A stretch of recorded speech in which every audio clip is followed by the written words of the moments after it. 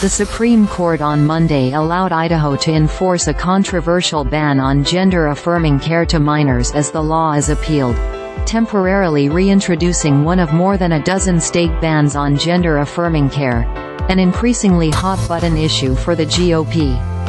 The Supreme Court carved out an exception in its ruling on Monday, prohibiting enforcement of the law against the plaintiffs who challenged the state law, including 2 teenage transgender girls and the American Civil Liberties Union of Idaho.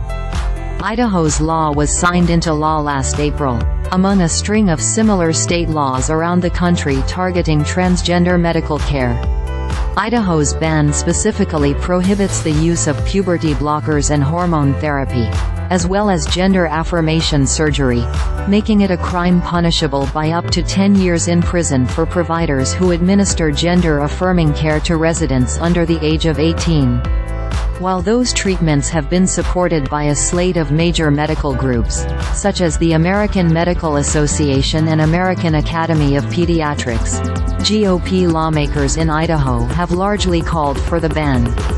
While Governor Brad Little, R-Idaho, signed the bill into law and advocated for protecting minors from surgeries or treatments that can irreversibly damage their healthy bodies, he has also cautioned against allowing the government to interfere with loving parents and their decisions about what is best for their children. The ACLU of Idaho, in a joint statement with the ACLU, criticized the Supreme Court's ruling in a statement calling the ruling an awful result for transgender youth and their families across the state. The groups added, "Today's ruling allows the state to shut down the care that thousands of families rely on while sowing further confusion and disruption."